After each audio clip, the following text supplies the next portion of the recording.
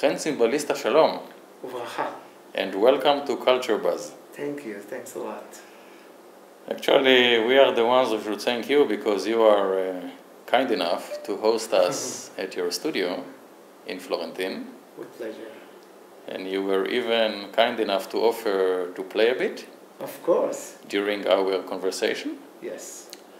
Chen, you are well known, not only in Israel, all over the world, thanks to your wonderful ability to master the percussions. So how did it all start? Well, I guess like any other kid who wanted to play drums, I was 5 years old, going with my parents to a wedding, enjoying the drummer, and oops, I became a drummer, but not yet a percussionist. So I was playing the drums, and then they tried to make me play the recorder and the piano, but I was quite torn about it. So I got a percussion. I got a fantastic teacher from the Israel Philharmonic, Alan Bohr, who made me being multiple marimba, vibraphone, as well as playing solo. Because most of the percussionists are going into orchestral playing or band playing, and I was marimba player. So I became, doing my own solo groups, chamber music. And this was in Israel? That actually started in Israel, and just after the army, serving in the army band with Maestro Graziani. I flew to New York. Zico, that's right. May he rest in peace. Yes. And I flew to New York, and another amazing teacher from the New York Philharmonic, and studying in New York, later on, as you know, in Copenhagen. Yes. And back to the Holy Lands. And this is the base where the kids grow up. And this is where I'm taking off and coming back. And I know that you are invited quite often by the best venues in the world, because people are eager to hear your very unique percussion work, if we can describe it as work. And I was wondering, when it comes to performances, where do you perform more, in Israel or abroad? I think basically there are no rules in our life, and career is like a big wave, going up, going down. And you are riding it. We are riding it. There were times we did long tours of 6 weeks, but non-stop in the States. Flying in and out to Turkey, which I missed a lot, by the way. So if the Turks are around this, I want to come back. So, Turkey is around the corner for us, right. And, we were there 5 times a year sometimes, for a day, in and out. And now we do feel that the time changed a bit. And I spend more time in Israel, which is great as well. It's time to renew yourself, to study. And they are a great audience in Israel. Very spoiled, by the way. Spoiled. Oh, the audience in Israel are very spoiled, yes. Yes. Let's talk a bit about your music. How much of it is your music, and how much of it is others? None of it is mine, and all of it is mine, I would say. You don't compose? I do compose, but when I compose, I obviously take a bit of Stravinsky and Bach, and Gronich, and Shlomo Gronich, and Arkady Dukhin. Hey. And when I perform my Bach, I play my Bach as a player in the Middle East, who have heard lots of Dumbek and lots of Israel Philharmonic. So one of the things I'm very proud and I feel good to travel with is being born in Israel and in the Middle East as a classical percussionist. So when I go and I play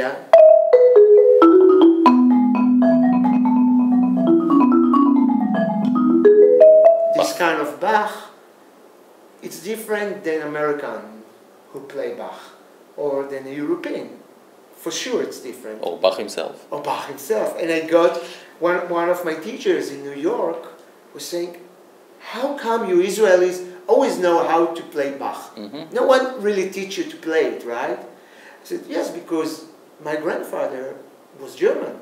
I was born to a German culture in the family. So, it's obvious that you go...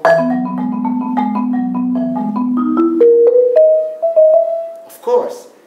But that ritenuto is something that he need to teach other students for 2 years. If you don't have it, you have to learn it. And some of us as Israelis got so many things by nature, so it's great. And I'm very proud of it and feel good about it, especially when I give master classes and I teach abroad. So it's very easy to go straight forward and say, that's the way you do it. How important teaching is for you, both here and abroad? The truth is I don't teach. Uh-huh. I don't have private students. I guess I'm too hectic for it and hyper. And you know, as a teacher, you have to have patience to your students and you need to have time. And my teacher from the New York Philharmonic once told me, by the way, Chen, during the second movement of the Bach concerto, you see, I was waiting, you know, while Zubin Mehta conducting, I was thinking about you. And I said, wow, so you think about me not only for 1 hour a week, but when you go to the concert and he sits in the Lincoln Center with a great... So a good teacher is someone who really think about you over the week, between the lessons. And I realized that I can't do it yet. I'm too busy. Mm-hmm. I mean, I'm into the concert and I fly and I come back. And a student needs his teacher. He's like a kid. Uh-huh. And you cannot, you know, be away for too long.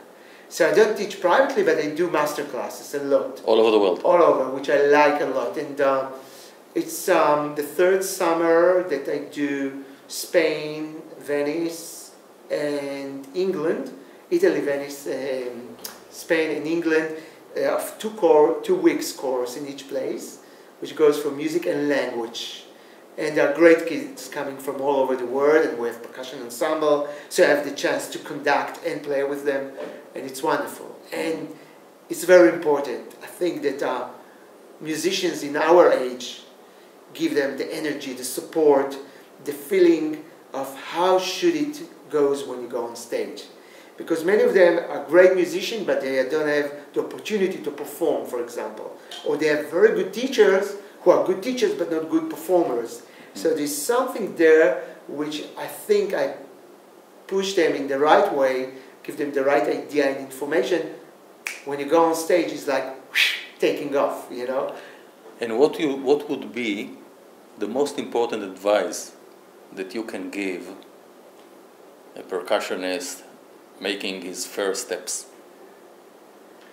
The best advice, I think, is believe in what you do, love your music and love your audience. Don't be afraid of them. Love them, hug them.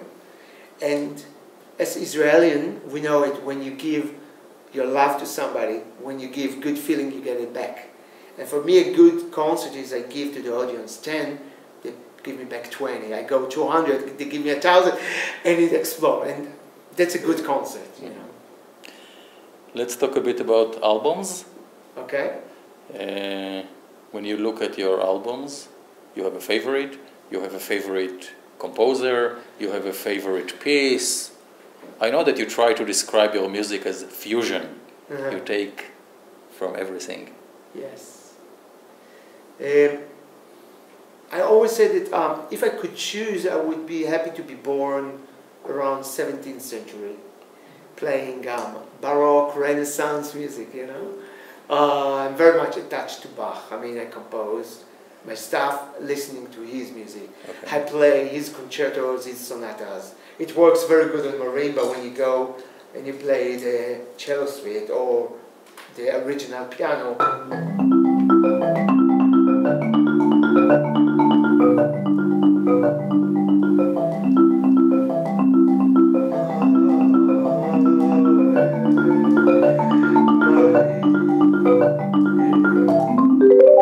Etc., etc. Do you broken prelude from the well-tempered clavier. That's right. Beautiful. So it was. And you sing as well when you perform? Yes, but I'm very shy. You're starting to reminding me Glenn Gould. Yes.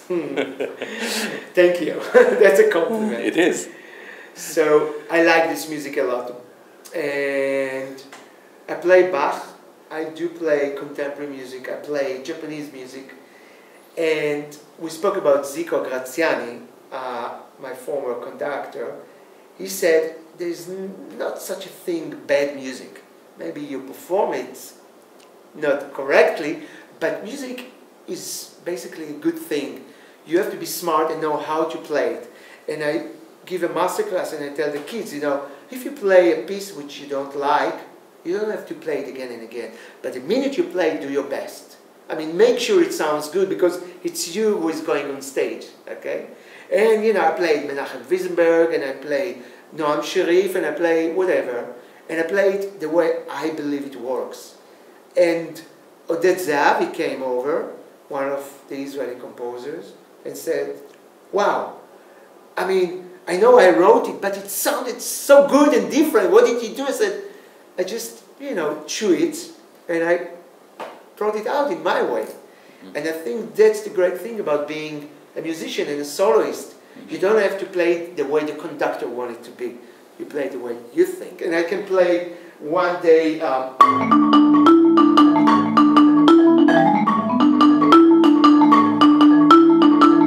or the other day, the same music.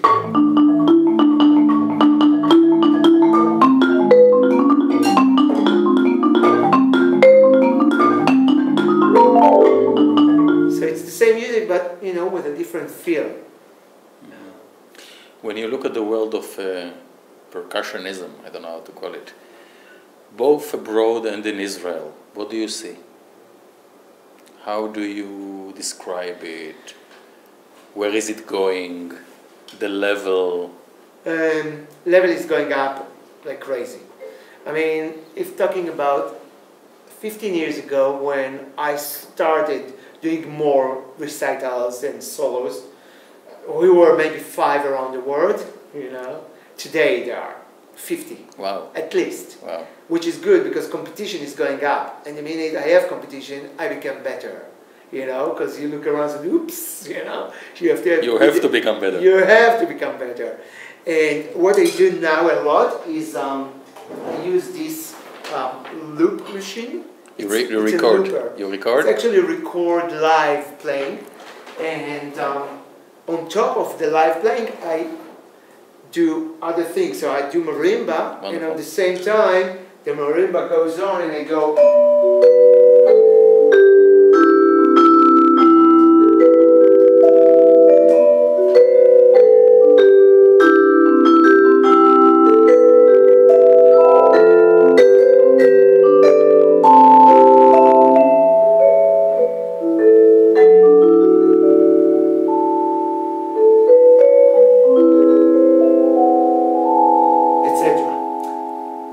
percussion, and I put hand drums and doumbeks on top. You end up having a symphonic orchestra. In a way, yes.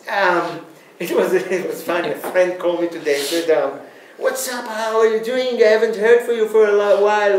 I said, "I'm so busy with myself for the last 30 years. I'm sorry." So it's a solo thing, and I have a good friend who composed for me a lot, Israeli and Russian, Eugene Levitas.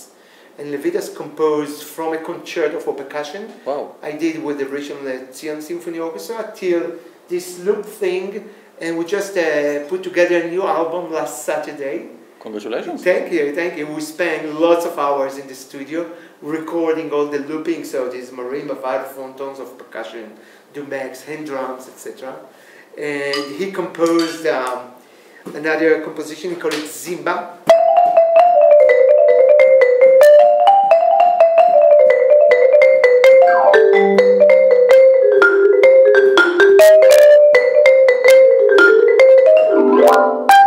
So, you want to ask me what kind of music is it? I don't know. And then it goes...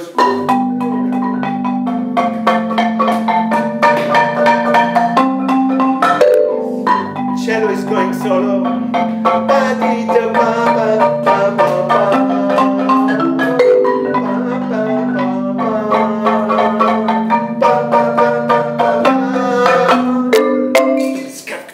Percussion solo.